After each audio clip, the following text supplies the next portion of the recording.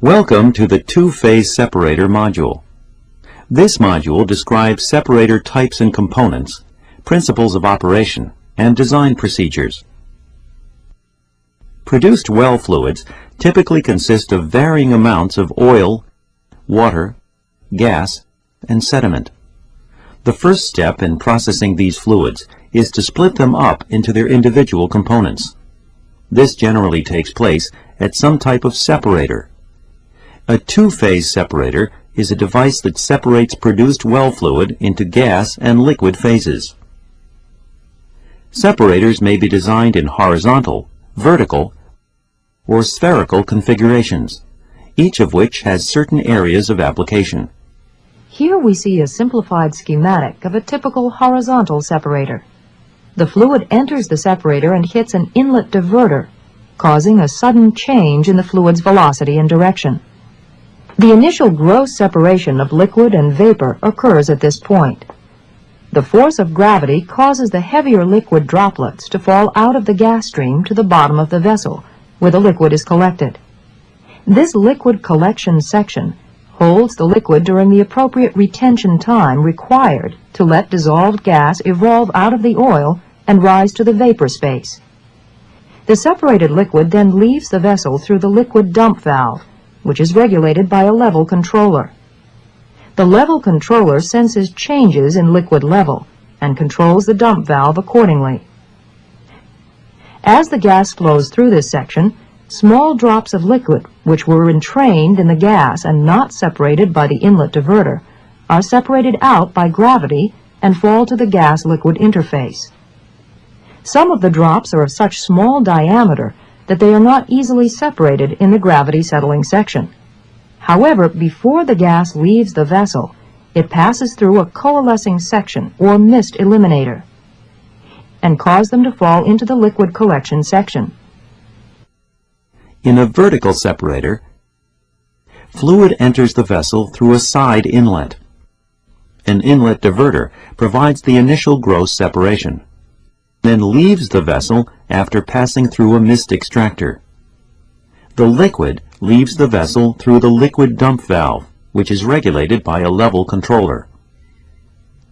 Spherical separators typically contain the same elements that are found in vertical separators, and, in fact, are considered a special type of vertical separator.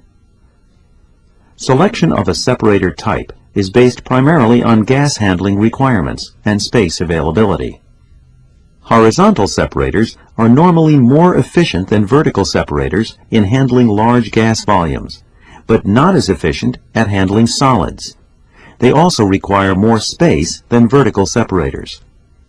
Vertical separators, on the other hand, have good solids handling capabilities.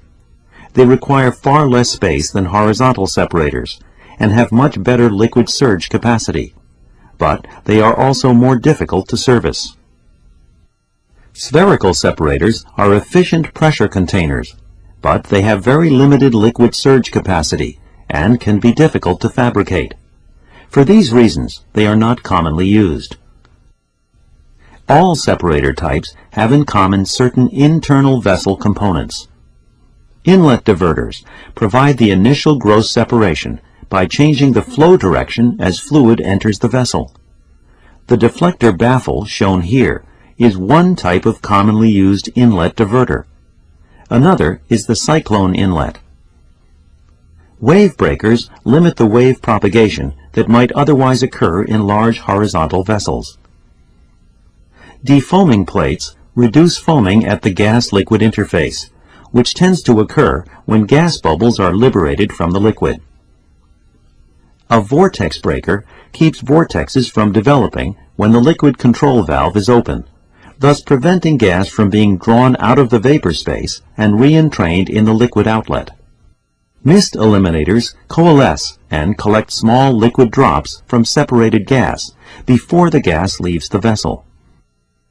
Operating problems can occur with any separator configuration, including foaming crude, paraffin buildup, sand accumulation, formation of emulsions, liquid carryover, or gas blow-by. Proper design and sizing of separators is the best way to avoid these problems. Design procedures are based on a thorough understanding of separator operating principles and their relation to such variables as settling of the oil droplets, retention time, and droplet size. The text that accompanies this presentation contains formulas for designing a two-phase separator, together with guidelines and step-by-step procedures for vessel sizing and selection. The text also has tables listing the maximum allowable working pressures for various vessel diameters, along with example exercises and solutions. After viewing this introductory video, please follow the sequence outlined here. First, read the process explanation. Then, review the equipment description. Next, study the design theory and procedure. Finally, work through the design examples.